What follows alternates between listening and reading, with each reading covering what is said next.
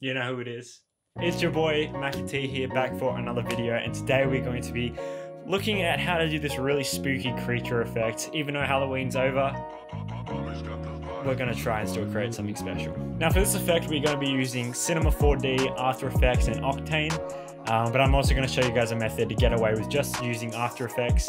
Although it's not as complicated and maybe as good looking, I'll still teach you how to get away with it. Now there's two ways we can go about creating our creature, and this relates to the two methods that I'm about to describe. First method is we can model a 3D scene with a 3D model as the creature, which is a bit more complex. And the second way of doing it is just using a shape layer and trying to kind of puppeteer an image in After Effects. Instead of doing any 3D work in After Effects or whatever, we're just going to do a 2D puppeteering and hopefully make it look scary. Trust me, 2D puppeteering is scary. It's scary. First technique is going to be in Cinema 4D, so that's the first thing we need to open up, and make sure you have Octane. If you don't know about Octane, check the description, I'll give some links. First we have to decide on our shot. You can go out and shoot some stuff, or in my case I just found some stock footage that I'm going to use for this effect.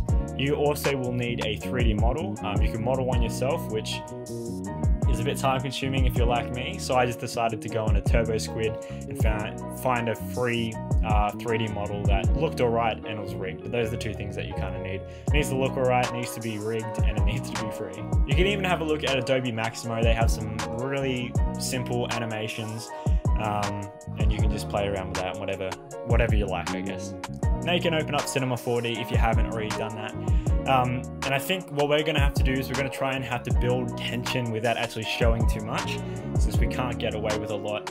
And it's often the stuff that you don't see that makes like a scene scary or makes something, scary. If you think of any horror movie, it's that idea of something else being out there and, the unseen, which is the scary thing.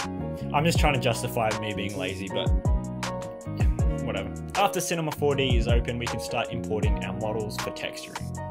Now I'd recommend that you guys go check out Polygon. It's my go-to website. If you know this channel, you know that I love Polygon. It's about $12 a month for a hobby license. I'd recommend you guys go check that out. If not, you can always find some really good free textures online. So go check out, whatever floats your boat, I think. As I mentioned before, I'm using Octane, and if you want to learn more about node-based materials and stuff like that, I check out some of the videos that I put in the description. They go into a lot of detail, especially if you're a beginner going into this stuff. The texture I used was a simple rock texture of Polygon, and I just played around with that. I think I made it a mixed material, so I used a couple rock textures, and then I just went in and I kind of color corrected the diffuse layer, and try to make it a bit more darker and a bit more of a subtle look. If you haven't found any textures, like, you can just get away with using Octane, like a black Octane glossy material, but I think this kind of looks a bit nicer. So whatever you want to do, go check out Polygon, and yeah. Now it may not look fancy right now, but what's really going to help us is lighting and trying to match the mood that we're going for. Again, we're going back to that thing of show don't tell. We're going to try and get away with a lot. Now if you've got a moving shot like I do, you're going to have to motion track, so let's get into that. To do this, we want to open up Motion Tracker and select our footage.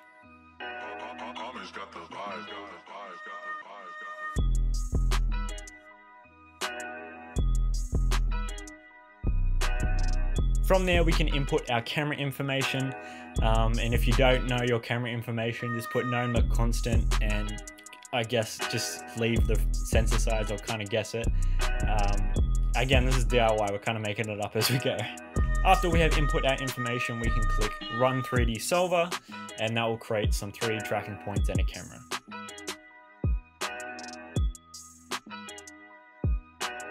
Next, right-click on your new motion track and select Planar Constraint.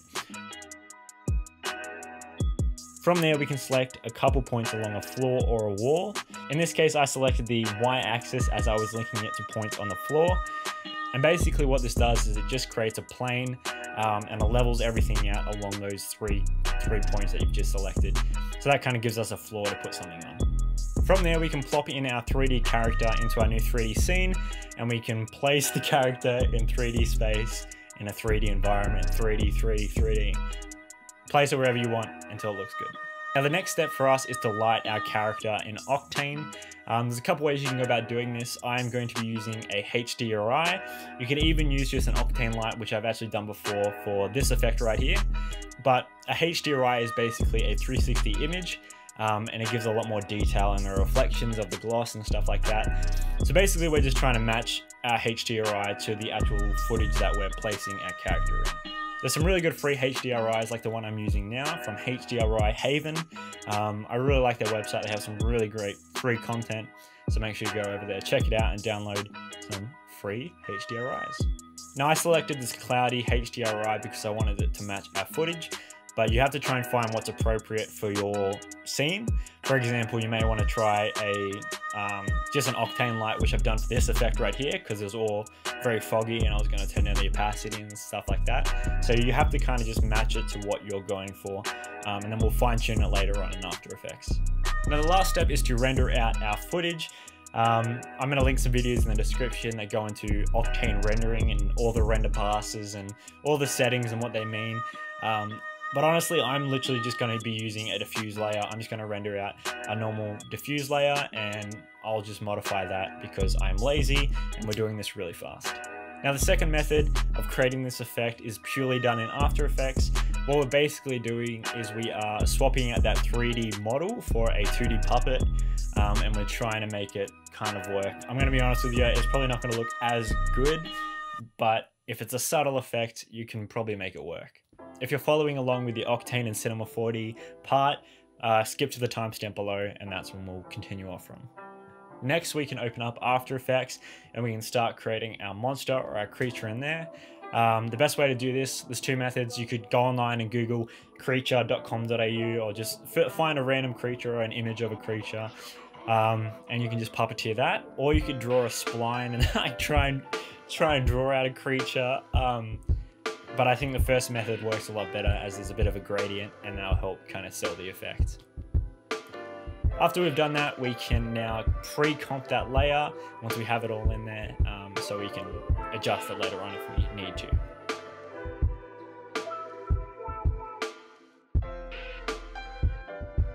Click on the Puppeteer tool, I think that's what it's called.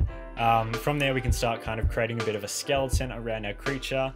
Again, you want to try and make sure that there's enough points, but not too many, because it can get a bit distracting. From there we can go down into the effects tab and start keyframing our puppeteering tool. We just want to kind of create a bit of a subtle movement, not too distracting, otherwise it'll just not work at all. But we want a subtle look that will help blend in with whatever background or whatever we're going to put it on. Now, if your footage has a bit of movement, we can either motion track, which I will link a video in the description on how to motion track. It's very simple in After Effects. From there, we can just kind of rotate our plane and just place our monster in the background somewhere. Or you can even just, have a static shot if that's what you're after, and just have your character like pop in or something like that. Again, it's up to you. I'm leaving it very open-ended, whatever you want to do. Now we can jump back into After Effects. If you're following along with the Cinema 4D method, we're going to have to start importing our stuff. So we're going to have to import our new rendered layer and our base footage. Make sure when you import your footage that you reset or you set your frame rate correctly. Oftentimes this can mess your renders up and make it so it's not timed right, and it's just a nightmare. So make sure you do that. Now once we have our creature in our location tracked, animated, ready to go, we can start color correcting and making it all look nice and trying to match it in. In order to do this, we're going to use a couple effects. I'm using a level, lumetri color, and just some color balance stuff. For the levels, we want to pretty much try and match the shadows, the mids and the blacks to the base footage before we put on a color correction. So we kind of just want to match the dark areas so that they're kind of the same gradient, match the mids, match the highlights of our footage, and that should help bring it all together. Now in lumetri color, all your curves, we can actually adjust the reds, the greens and the blues, and what we want to do is we kind of want to look at our footage, see what the colors are in our lows and in our high points, and we want to kind of match that. So for example, we may want to put a bit more greens or a bit more reds in the shadows, and we want to put a bit more blues or whatever the colors are in the highlights. And we just kind of want to keep adjusting it until it kind of looks all right. But I think when we put the color grade on, it should blend a lot of things together. Also, don't forget to add a motion blur if you didn't do that in Octane. A really simple way is just using a simple blur in After Effects and keyframing it from there. Now, after we have kind of matched our footage and matched our creature, we can start color grading. For this, I'm just going to use a light with a adjustment layer, and I'm just going to turn down the intensity and kind of play around the colors until I find something that I really like. And then I'm also going to put on a bit of grain and just an S-curve as well to kind of crank down those blacks a little bit, make everything blend together a bit nicer. But the grain will also really help. So yeah, have a play around with it, find what you like, and yeah, now you have a creature that you can hopefully scare some people with, and we'll see how it goes.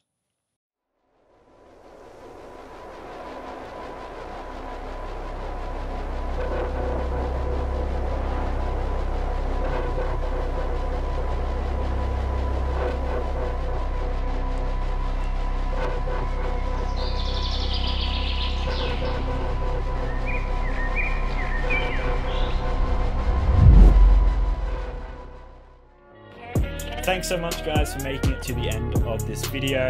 I know I say this all the time, but thanks so much for just paying attention to the content, and hopefully you guys liked it and you learned something. If you did, feel free to subscribe, or don't, up to you, whatever you want to do, but just make sure that you're learning, make sure that you're creating, and make sure that you're just having fun, making films or just making whatever. And yeah, I'll see you guys in the next one, and hopefully it should be good. Peace.